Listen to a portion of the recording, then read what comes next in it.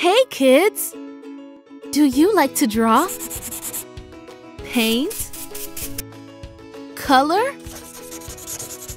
Me too! Let's draw today's story. What do you think? There was once a young king named Solomon.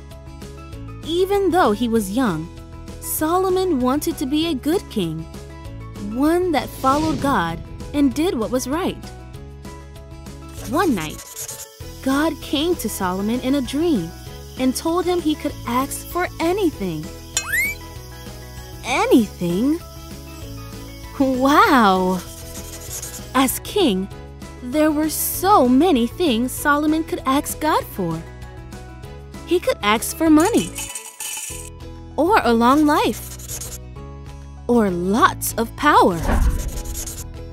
Solomon could ask for anything, but instead, Solomon asked for wisdom. What's wisdom?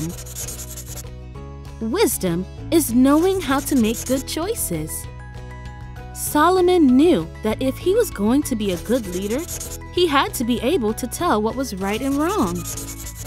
Solomon's request made God happy. God said, "That's a great idea.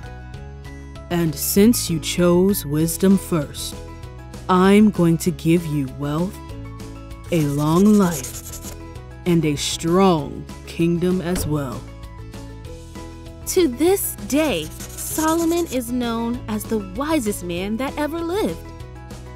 He asked God for wisdom, and God gave it to him, because wisdom comes from God.